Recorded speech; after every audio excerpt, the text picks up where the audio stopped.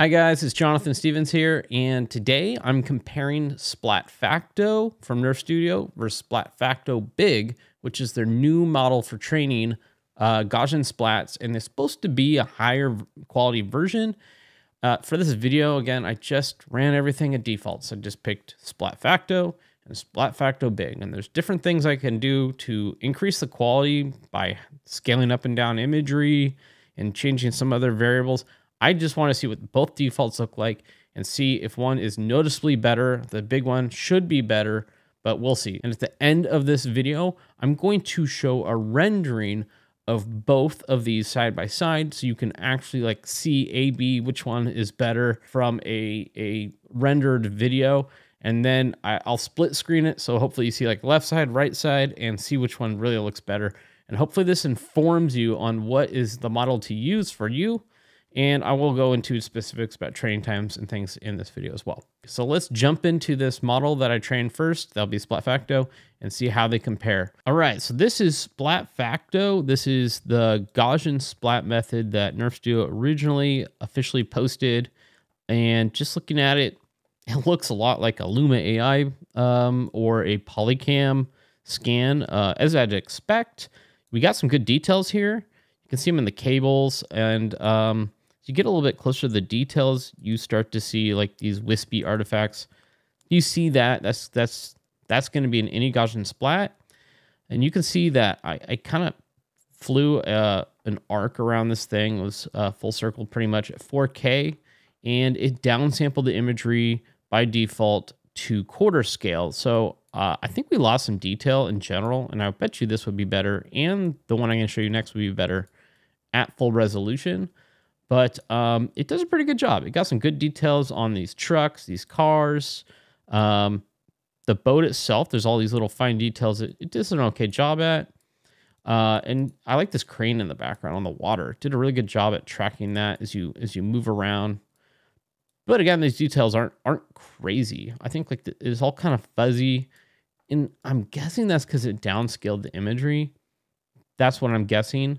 I'd be interested to see when I run this as default with Splatfacto-Big, does it manage to like upscale it or get more detail pulled out of that quarter scale? But in general, I think this is a good result. And we'll see how it does compared against Splatfacto-Big. But as this is a pretty cool scene. And it actually did a really good job of these background buildings, as you will see in both these results as well. But yeah, not wowed by these results, but also like, we'll see if it does better. I did notice it did a good job at this cable running down here. This is like a really fine cable, and it manages to do that really good. And there is like these random kind of splats that get in the way as you move around.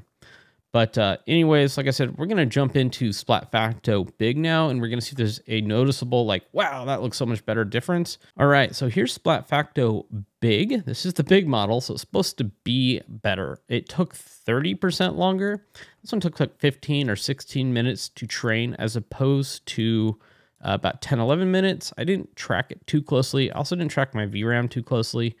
But both of them, again, ran on the same like quarter-scaled imagery, which isn't the best, but what you would expect if you just ran anything on default.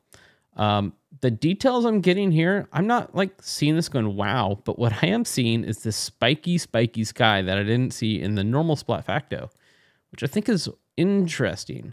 But I do know that there's some variables I can change. I can modify my training that aren't just like the standard training that should reduce those, which I'll have to explore further.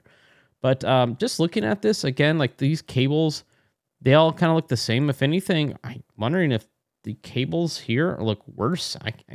No, there's nothing here that I'm like, wow, this is amazing to wait the extra 5-6 minutes to train. To me, it almost looks like looking at the same rendering. I am going to show my training cams here and just jump to one. So we're kind of looking at a reference. So this is about what you got from the camera when it was rendered. I don't know. One thing I will look at too while we're at it is I do want to look at the depth mode. Let's just look at the depth. I think I can split screen this, but it did a pretty cool job estimating the depth. I always think that's an interesting thing. And you can see like it got these cables pretty good.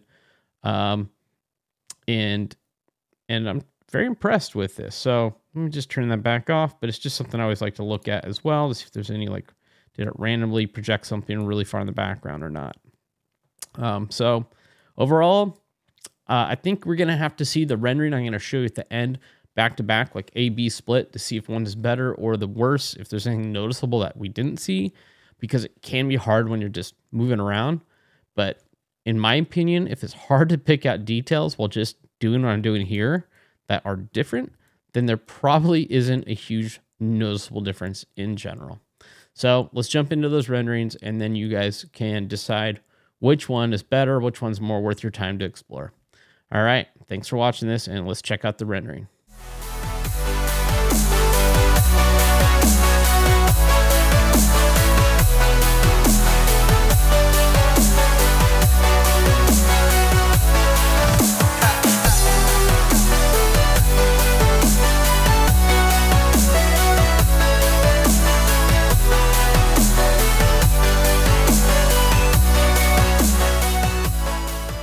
All right, well, there you have it. There's the comparison of the two. You saw the rendering of the videos. I just didn't see anything that was just like, oh my goodness, this is so much better.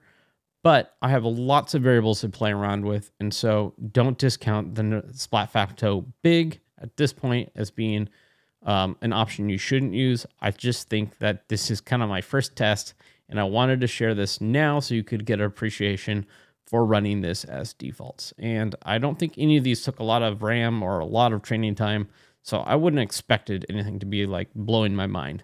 But here we go. If you like this video, please, please, please subscribe to my channel. I'm going to start putting out more of this as well, because people seem to need this content because there's not a lot out there. So subscribe, write a comment if you found this valuable, and I'll see you in the next video.